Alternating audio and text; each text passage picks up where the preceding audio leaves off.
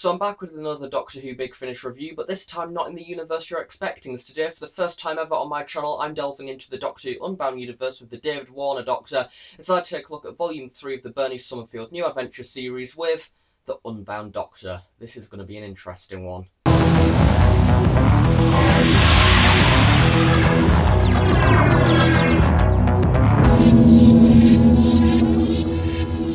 Before this review, I never went into the Unbound universe before. I was aware that it existed, but I've never in fact actually gone into it. However, it's been something that I've been quite interested in because it is essentially the what if universe for Doctor Who. I've even believed to an extent they've gone on to do a what if the Doctor was female, what if the Doctor never left Gallifrey, things like that. But today we finally have the return of the Unbound universe with the David Warner Doctor, but this time not in the Unbound universe series, but however with Bernice Summerfield in her New Adventures series, this time with Volume 3. Now once again, I'm aware of who Bernice Summerfield is, and I know that she's actually cropped up with quite a few Doctors in the past, and she's in fact also one of the producers for Big Finish as well, and generally a really nice person to meet because I've met her myself. This is a very interesting series, and for me especially, this in fact slipped under my radar, and I didn't even realise it was coming out so soon. And yeah, when I actually seen that it was coming out, I got quite excited about it because it is something that I've never gone into before, and it is essentially a spin-off that's completely different to what we're used to. So to start off, this is on the Big Finish website at the moment for £20 for the pre-order price. It will go up in about a month or two to the normal recommended retail of £40.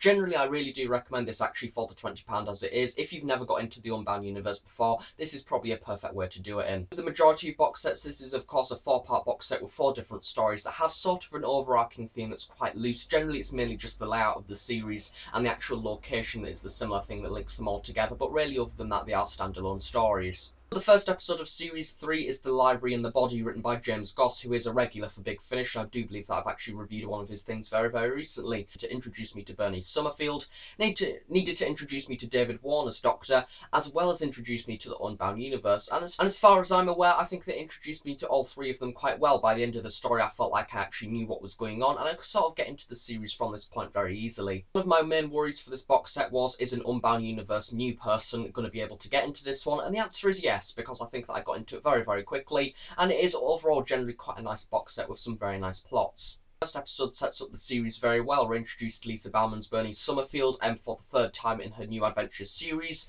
By this point, no doubt quite a lot of people will of course already know her, so we don't really have much of an introduction in there, but generally I think that she's quite a nice and warming character. She fits with a lot of Doctors I know, and with the 7th Doctor, things like that, and I do believe she's even had a book recently with the 12th Doctor, so it would be somebody that I would like to actually see in the new series at some point maybe. But generally she's a very interesting character. I do believe that she's an archaeologist, and she's got quite an historic sort of attitude, which I do quite like, and she fits really well with the David Warner Doctor, which is somebody who I didn't have a clue anything about before this point. David Warner Doctor is a Doctor that you won't expect at all. He's not really much of a Doctor. He's a lot different from the Doctor that we're used to in the normal universe of Doctor Who, because this is of course a whole other universe. At the first start of the story, in fact, he leaves Bernice to go and find out what's going on and how to solve it and things, and for the majority of the story he does in fact take a back seat, which is quite a bold thing to do for the first episode of the series, but generally I kind of felt that his character sort of fit and did that quite well. And throughout the series I did sort of see more of a Doctor aspect in there, and he did sort of become more of the Doctor that we actually know in the normals universe by the end of the series, and I think that's sort of down to Bernice's influence on him. To be a bit of William Hartnell because he is generally quite a grumpy Doctor, but he's one of those grumpy Doctors that is in fact quite lovable as well, and you do generally like him, because there's a fine line between having a grumpy character and having generally a grumpy character that you don't like. But I think that's generally something that they should have gone down with the 12th Doctor route, because you did see a bit of that to start with, but it sort of faded out to get a bit of this joke Doctor. I do wish that they went down a similar route with the Peter Capaldi Doctor, because I think that his Doctor generally fits the Unbound universe quite well also, and maybe they should have got a few tips off the David Warner Unbound Doctor of how to actually write Capaldi, because I think that his sort of format would work very well for Peter's Doctor. The main setting for this series is basically we're in this brand new universe. The Doctor goes into the other universe, the actual universe that technically Doctor Who is in, to basically get Bernice Summerfield, because she has this certain Artron energy around her, in hope that he can sort of pull her through. But in fact, when he takes Bernice into the TARDIS, he then lands the TARDIS, and he ends up, when he goes outside back in the normal universe where he's from again, and he's not really very happy about it. And generally that universe is pretty much screwed. It's basically recovering recovering from a war. I do believe that it's the equivalent of that universe's Time War, and yeah, it's a bit more devastational, I think, compared to the Time War, really, even though the Time War was pretty big. This one seems to be massive, because literally the universe in this universe is theoretically dying. The whole of the universe is pretty much blown up, the majority of the planets are gone, and the only thing that's available, because nothing's really of value anymore, but the only thing that is technically of value is knowledge, and that's why a library is very important. At the story, we're introduced to a very nice and confined group of aliens, which are in fact in this library trying to get different things, because we have a few robots that want their robot manuals and things of how to repair themselves. We've got a few religious people in there as well that want their version of their different holy books and things like that, and generally it's a really interesting format. And we're also introduced to an alien called the Kareem, which are basically these people that think that all knowledge is bad because that's what started the war, and therefore they want to basically destroy the library, and throughout the end of it they want to destroy it with everybody inside. And it's a really nice threat, I think, that works very well in a really interesting plot. At the end of the story we also have a few little references that in fact reference the ending final part of the series, which is quite interesting. Nothing really too drastic that you don't really know, nothing really it's like, oh, I wonder what that means and things like that. It's sort of just a little thing that's added in, so nothing to the equivalent of the Stephen Moffat plots that are too over diluted and horrible and things like that. But this is just a nice little subtle reference which works really well. So overall for episode 1, it's in fact a really nice way to get into the series. Next episode of the series is Plan Text, written by Guy Adams, which in fact my last review was of Fiesta of the Damned, and he was also the writer of that, as well as Torchwood's really recent Made You Look. So he's actually had quite a lot on Big Finish recently. I'm just going to read the bio for this episode alone, because I think that it sounds absolutely brilliant, to be honest.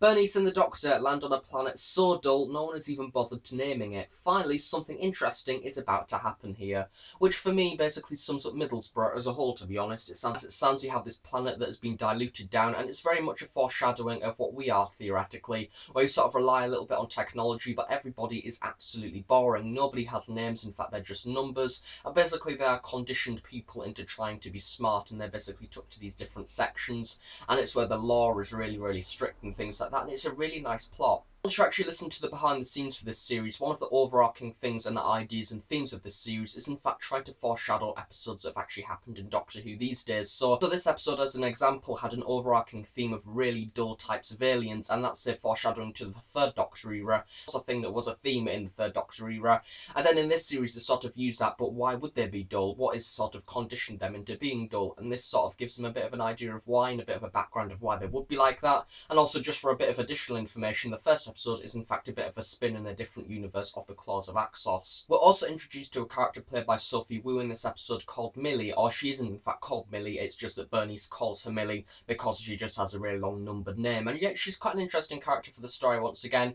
She seems quite young, which is quite nice, quite an innocent character who's sort of caught up in this really bad and horrible universe. And once again we have the same theme that the universe is basically dying. This sort of planet is a bit sort of pushed out to the side where nothing really is in fact going on, and it is generally a really dull planet, and he's actually quite a nice aspect of the story, because once again she becomes the companion of Benny in a way, and then from then on we can sort of see the impact that this has in the characters of the story, and I think that's a really good way to in fact have somebody and sort of introduce the context as well. One of the most surprising things for this story is Benny and the Doctor actually spend quite a long time apart. The Doctor goes off to this main factory place where he's took off because he's too interesting, and Benny basically spends the majority of the episode on the run, being very angry, which is something that you're not allowed to be in this dull universe. If you're just mildly showing emotion, you basically die, so that's something that definitely Benny's not very used to, because she's a very emotional, very mad, very funny, very bubbly character. The episode also sees quite a few comedic moments as well, and with the Doctor especially. I think that there is a lot of Bernice sort of references it as banter, so I don't really like to use that term, but it is essentially banter with this Doctor. He's quite a dark one, as I say. He's quite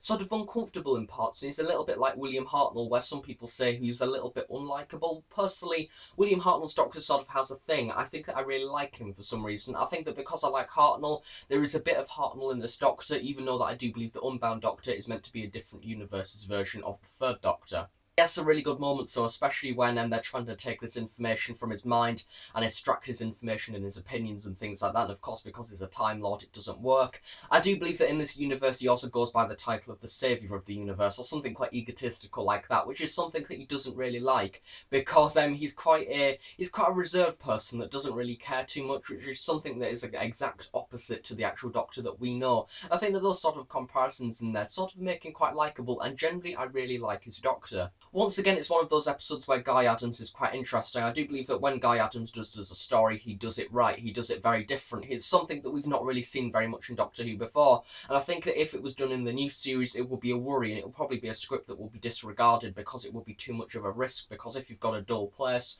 what if the episode feels quite dull, even though the majority of the new series episodes are quite dull anyway, especially under Moffat's run.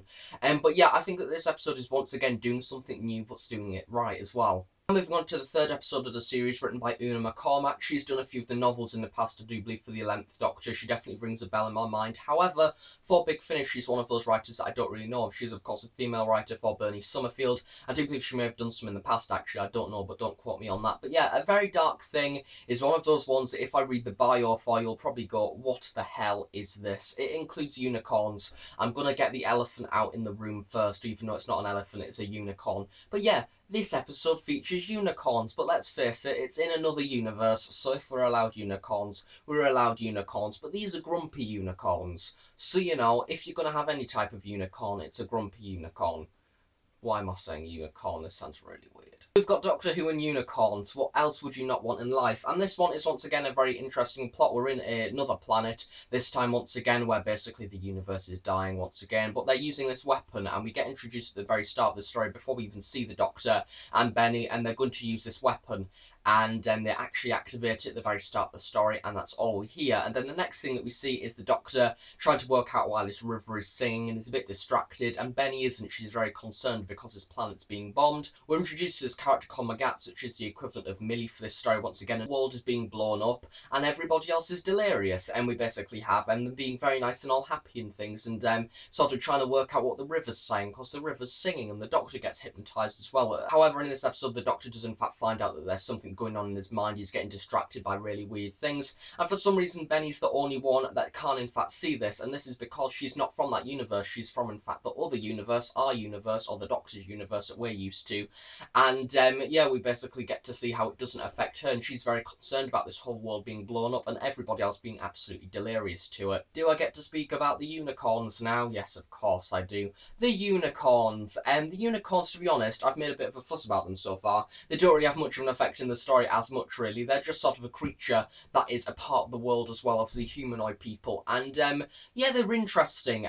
They basically kill people, so they're a bit angry, you can sort of tell you've got a horse with a horn on its head. How's it gonna kill somebody with the horn? But yeah, it basically gores people. I do believe that's what it's called. I don't know. Gores? Gnorns? I don't know. I'm not used to unicorns in Doctor Who, but yeah, basically sticks their spike right through them. I can remember when it actually got mentioned in the story, and I was like, I wonder what's that. However, I do have an idea, so I had to put it into Google Images and really regretted it, because the first thing that I seen was a dead corpse of somebody with a unicorn shoved through them. So yeah, unicorns kill people apparently, but yeah, generally they're not cheesy, is what I like. I think that unicorns are sometimes in fact depicted as not really fairy tale creatures. In recent years there have been.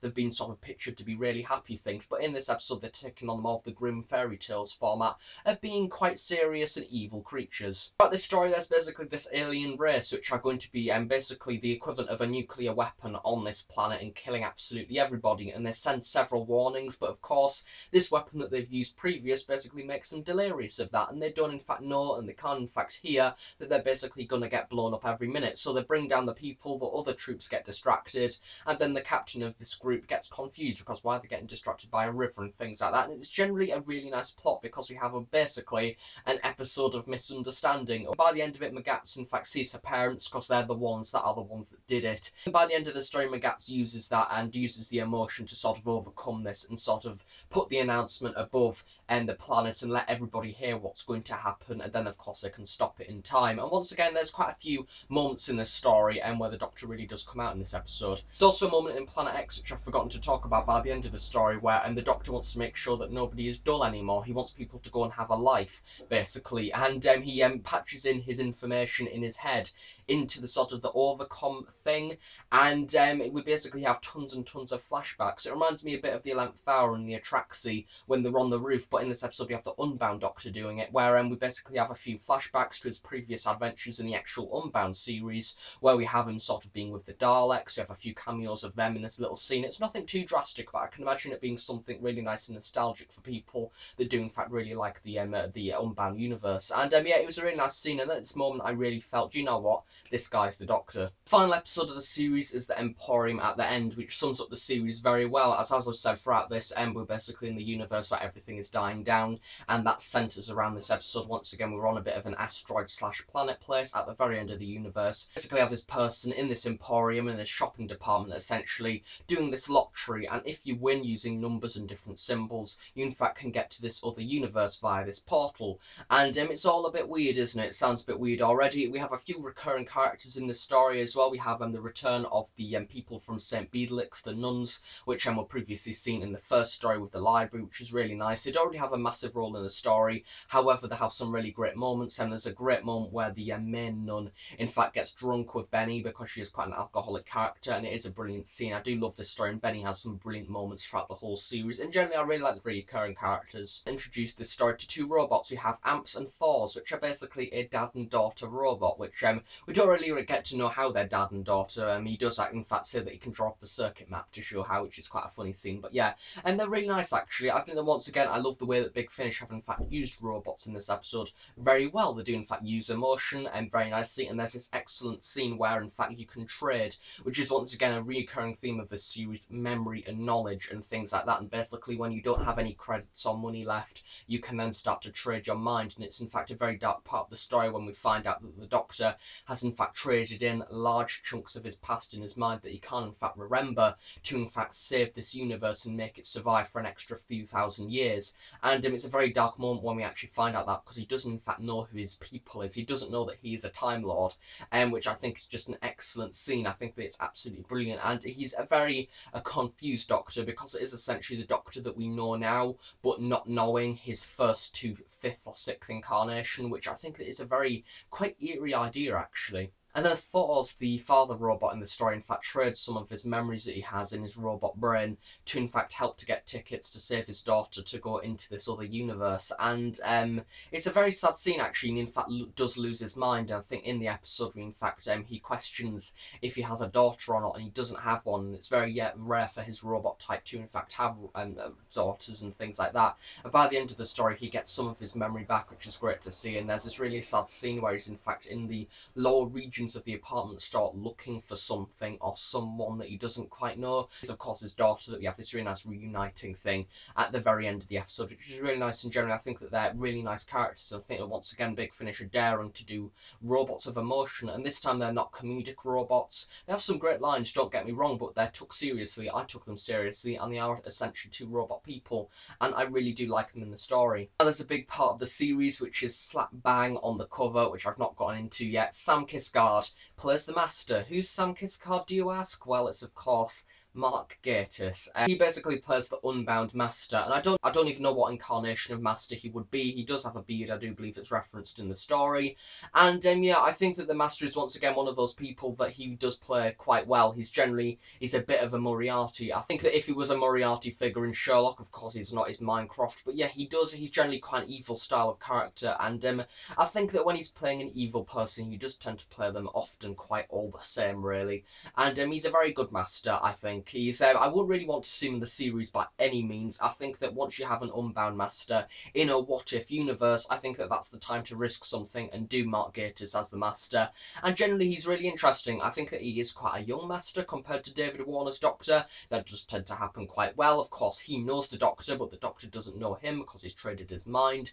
And yeah, it's a very intriguing thing. He also has a bit of a relationship with Benny as well. Later in the story, Emma Reeves in fact says that she does in fact believe when she was writing this story that there was in fact a bit of an interest in the Master's mind with Benny, and there was a little bit of truth behind it, and he wasn't just using her, which I don't mind. I think that it worked very well. At the end of the episode, the only way to save everybody in the universe is if Benny goes back through the portal, because she's in fact from the universe that everybody's trying to get to. Of course, this is just a fake thing, because she's sort of an alliance person with the Doctor. The portal that they're going to use is in fact fake. It's basically just something that they were going to and be disintegrated, and so many thousands of people have gone into into this machine and been disintegrated, and they've never got into the other universe, and he uses this energy himself. So something like he's using the energy of them disintegrating people to in fact get to the universe himself. I'm presuming in his TARDIS, I don't really know though. Because time's going a little bit weird, and there's sort of a bit of a market of all the things left over in the universe, and of course Bernice has also met the 7th Doctor and things like that, and other Doctors I do believe. I can't remember exactly what one she's in fact met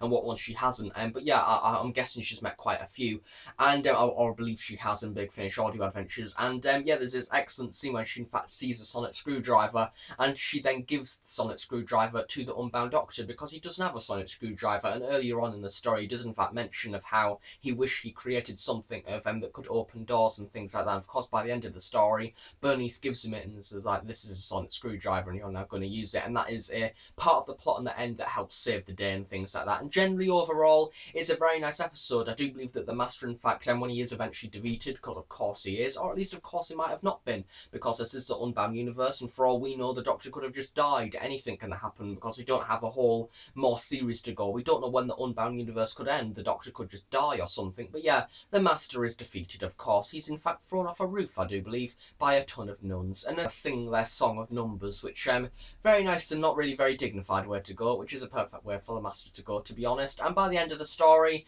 Bernice and the Doctor go off in the TARDIS. I do believe that, and the Doctor says, I'll get you back to your normal universe, because that's what he promises that Benny throughout the whole of the series. And she sort of makes a reference that she will go home eventually. Because of the fun that they've actually had making the series, I do believe that initially it was going to be just a one thing, and by the end of it she would have gone back to her own universe very easily, and probably just restored as to normal, and then she would have had another series with another Doctor in the normal universe. But I do believe that the actual production team have had a lot of fun behind this, and what it actually seems from the behind the scenes stuff is they had that much fun making it, from the cast enjoying actually acting in it, and the writers in fact writing it, and the producers actually making it, that they've decided to carry this on for the next volume of Bernice Summerfield, whenever that may be. I don't in fact know, and which I'm quite excited to see, because I don't believe we've ever really seen the Unbound Doctor out of the Unbound universe really, and it's quite a restricted area, so it's nice to in fact see more of the Unbound Doctor. And for somebody who's never even heard of him before this point, I'm shocked, because I actually really enjoyed this series. I honestly think that it's probably one of my favourite listens of this year, probably, if not in my top 5, top 3 maybe, I don't know. It's quite a good box set. And before, I'd just like to wrap up by saying the theme tune is absolutely amazing. I absolutely loved it. I do love a good theme tune from now and again. I love the War Doctor one, and the stuff that they've done with Torchwood is absolutely brilliant.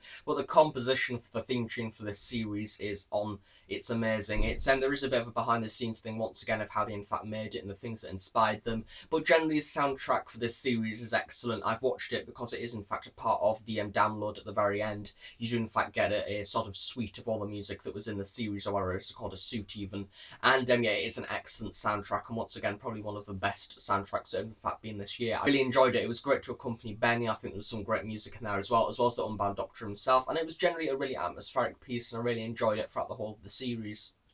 So that's it. I'm done now. I'm going to stop sort of raving about it. Generally, as you can probably assume, I've in fact really enjoyed this series. I think that it is a series that I didn't expect to even be reviewing, but when I sort of seen the description for this box set and seen the information that they had to offer, generally I really enjoyed it. I think that as this is Unbound stuff, it is generally in a different universe. It is a little bit of a risk for a new series listener or a person who's new to Big Finish. So if you've been used to Big Finish now for at least a year, something like that, I would recommend this. I think that it's sort of about time to go into the adventurous area of Big Finish, and this is definitely an adventurous box set. I think that as it is in a whole new universe, it's something new, and as well, if you like the Unbound stuff, this is a must for you, because it of course is more of the Unbound Doctor, and David Warner is just brilliant. I really did love his Doctor, and I think that they should definitely go down that route, hopefully with Peter Capaldi in the Chibnall era, fingers crossed, hopefully. But yeah, other than that, generally I highly recommend this box set. It's definitely worth the price of £20, and I would dare say if you want to stretch the price and you've seen this review after the 2 months of release, I'd recommend this release as well, probably the full recommended retail, because it is a good one. But yeah, go onto the Big Finish website, as I say, link in the description below, and I highly recommend this release. So thanks for watching this review. If you enjoyed it, please do give it a big like, please subscribe if you're not already. If any questions, please do leave them below, and I'll be sure to answer them at some point in the near future. Thanks again for watching. I shall see you all next time. So thanks for watching, and bye for now.